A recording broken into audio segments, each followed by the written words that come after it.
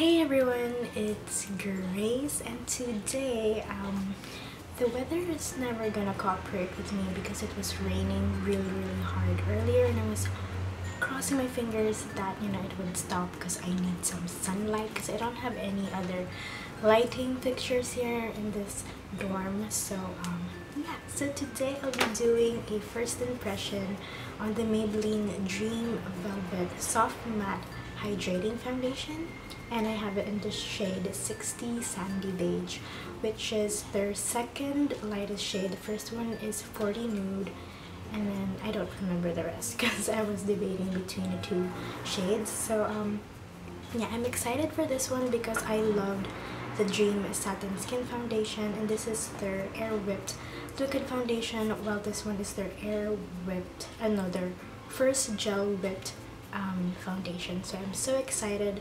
This one I did a first impression on. No, I didn't do a first impression. No, I did a review on this one if you guys want to check it out. Yeah, this one doesn't have SPF, while this one has SPF. This one has an SPF of 24, and this one, as I said, has no SPF. This one has 30 mils of product, which is 1 fluid ounce, and this one has, I cannot see how many.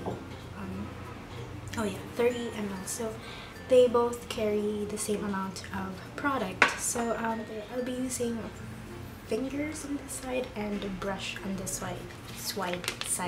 So yeah, I saw this new brush from Marinade, and Marinade I think changed their brand packaging altogether. Like, it now looks like this, and it's more expensive, which sucks. Did I say what brush this is? This is 15 blush. It looks like this. I actually like the new brush. This one's blush, but it's like a small flat top brush, so I thought I want to try it out with a foundation. So yeah, my skin has been doing a lot of weird things lately. So I have some acne scarring here, a few little pimple bumps on my forehead, and yeah, so it's the perfect time to test it, because while I was watching this at the back of my hand in the store, it felt like it feels like it has more coverage compared to the Dream Satin Skin one. So yeah, or maybe because the formula is gel, I don't know. I remember using the first gel foundation from Maybelline a long time ago, and I did like it. What's that? It's something with Angel something. No, Aqua Gel foundation. So anyways, enough chit chat. Oh, it's sealed. How can you smell it when it's sealed? So far I can't smell anything, so see, it's kind of moussey gel-y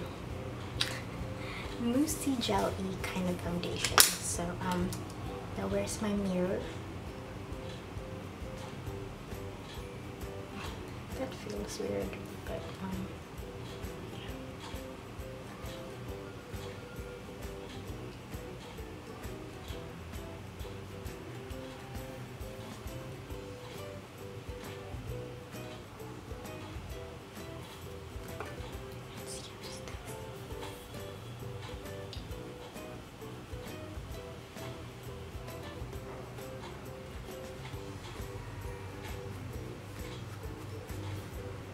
oh my gosh, this one has like a skin-like finish, but it really evened out my skin.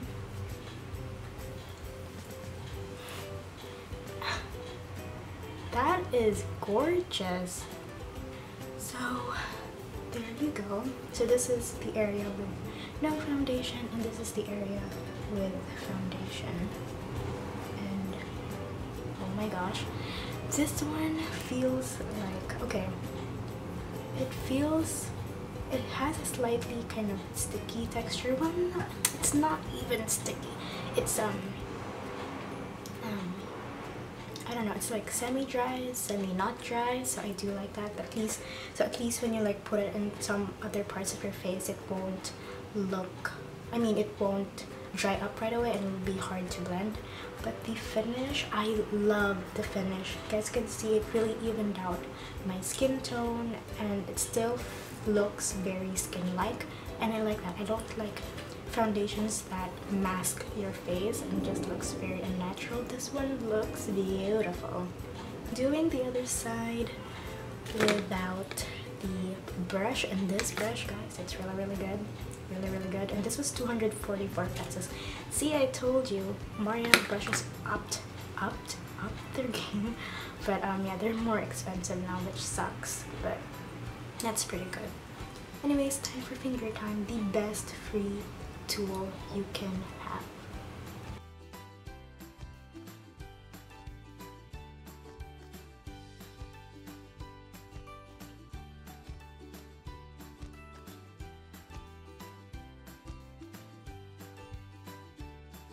Full face done. So I'm really enjoying this foundation. The finish is just very skin-like. It doesn't look cakey at all, and everything, it's just amazing. Yeah, my redness here was really bad. It covered it really well. This is amazing. I am amazed. I set it with the Fashion 21 two-way cake with milk moisturizers, just so everything just doesn't look completely matte and stuff. I didn't want to set it with a mattifying powder. It might look too flat. That's why I optioned for Boom highlight. So yeah, it will look a little bit, that's where it will look really flat if you start setting it already. At first it didn't look like that. So yeah, that's why I optioned for like a more obvious highlight, because that just looks so good. But yeah, so far I love the first impressions on this. So let's just see how well the foundation will look throughout the day. I hope it looks well. I'm not quite sure if I would recommend this to dry skinned people because it will be a little bit too matte, even though it's a soft matte hydrating foundation.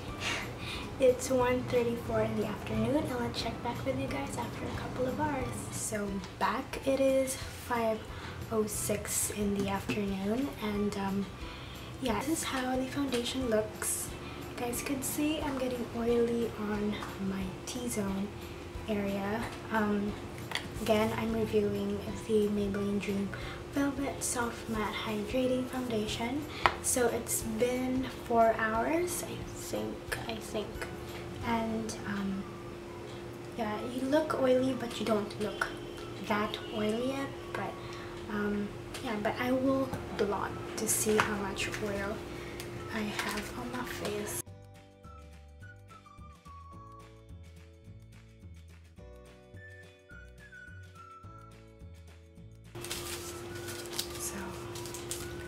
Oil done. Oh, so there you go. So you oil up after 4 hours, which honestly it's pretty normal for me, so it's not that bad, and I still love the finish of the foundation. The foundation still looks flawless as ever, and I just love it. 5:08, and I'll check back with you guys after a couple of hours. It is 9:19 in the evening, and I just realized I've just been editing, doing schoolworks, and sleeping. I just realized I have no water, so I need to buy water, and then I have to cook. So anyways, yeah, so this is again the Maybelline Dream Velvet Soft Matte Hydrating Foundation. Now I love it. Now in this area it doesn't really look that oily, but it's actually starting to get oily in this area. I would probably blot after like a few more hours. I feel like I don't need to blot right now. So that's my last update with you guys was 5 o'clock. So it's been roughly 4 hours. Same with last update, 4 hours. But now it's not as oily as the first update. So yeah, really like this foundation. It's amazing. As I said, it blends in so nicely. It creates this skin-like texture and it doesn't dry up easily. Usually my experience with matte foundations, they dry up really fast and then it'll be hard to blend. This one just blends like a dream velvet, and it's beautiful. If you're looking for a new matte foundation, I highly suggest you guys get this because it's 25% off. I don't know till when, but also the Dream Satin Skin is 25% off. So this one is originally 499 pesos. You can get it for 374.25 pesos till, I don't know, maybe like for the whole September, or I don't know, but I got it 25% off yesterday, and it's beautiful. I highly suggest this one. Now comparing it to Dream Satin Skin, I don't know which one I like better because I both like this foundation, but maybe for days that it's really like it's colder and my skin is having a bit more dry patches, I would probably not wear this. But what I did earlier was actually mix the two foundations just in case it would be a bit too matte for me, and it still worked fine. So the coverage, I never really mentioned the coverage.